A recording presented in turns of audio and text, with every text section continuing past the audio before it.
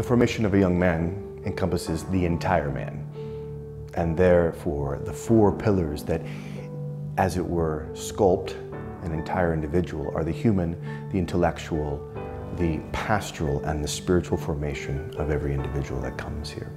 I would say that the first thing that we want to do in formation is we want it to be personal, challenging, and sanctifying. And those last two probably just go together.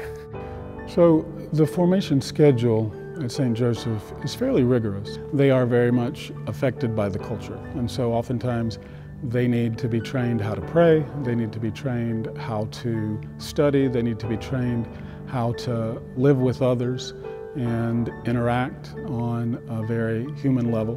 Part of Catholic formation in the holistic sense concerns the whole man, not just his will, not just his affectivity, but his mind and every other part of him as well. And so intellectual formation is an integral part of that. And part of loving God also means growing in intimate knowledge of Him. And that's part of how we fulfill that great commandment to love God with all our heart, mind, soul, and strength.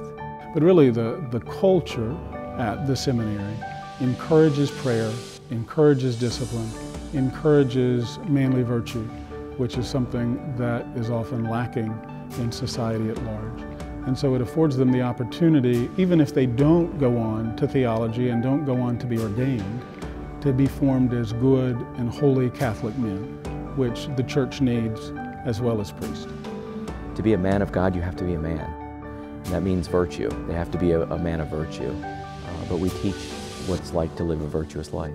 So they have a deep love for our Lord and for the treasure of the Church, and they look forward to being able to really share that.